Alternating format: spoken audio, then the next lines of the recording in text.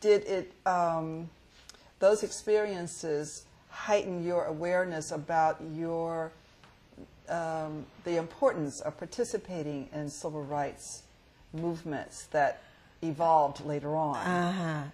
I think it did two things. One made it activists of us. You can't stand still for that stuff. I mean, so you knew that you had to become more active, and it made you more sensitive to the plight of others.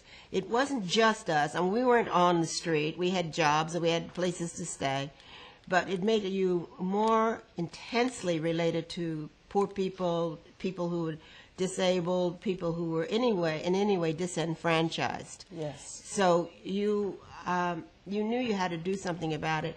The other thing it did to us personally, when a couple or when a couple are under that kind of stress on the outside, it could push them apart. I mean, you start taking it out on each other. I mean, your tension and your feeling. It did just the opposite for us.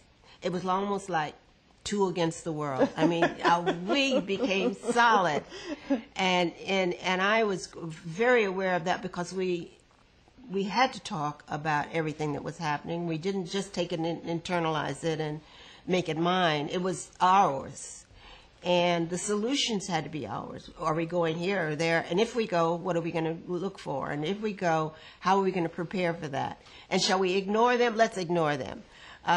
Let's laugh at them. I mean, I remember that little room in the Harris home. Some of the shenanigans were so outrageous and so juvenile that we could make fun of them. It was our defense. Good. And yes. And we would sit up in that little room and just say, "Did you see that woman? She pulled her chair over." I mean, and then, you know, we went on and on about that. So I think it's solidified our relationship as a couple. It made us activists, and it gave us a chance to be creative about how we responded, because we're talking to each other and we're saying, what shall we do?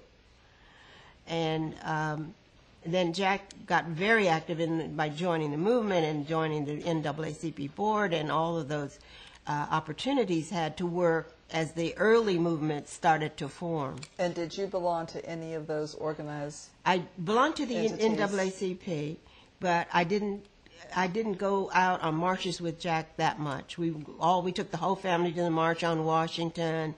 I went out to PUSH when Jesse first started PUSH, and yes. we were so excited about what he was doing. And Dr. King was marching in Birmingham in '63.